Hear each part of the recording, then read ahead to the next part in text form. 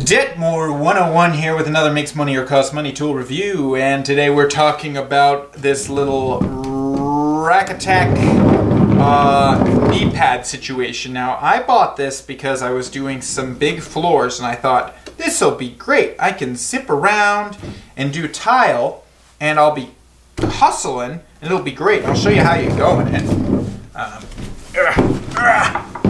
So you go, I'm gonna kill myself up here. So this is the idea. Oh, jeepers creepers.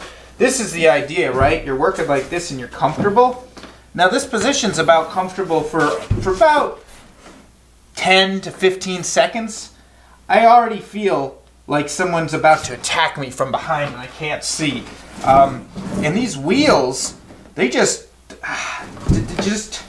just not going to work, okay? This whole situation doesn't work for me. Now, I imagine there's some instances where this is a good idea, maybe in commercial or something, but in residential, this thing was just a waste of money. I don't know what to do with it now that I have it. I feel ridiculous just doing this on video. Whee! Whee!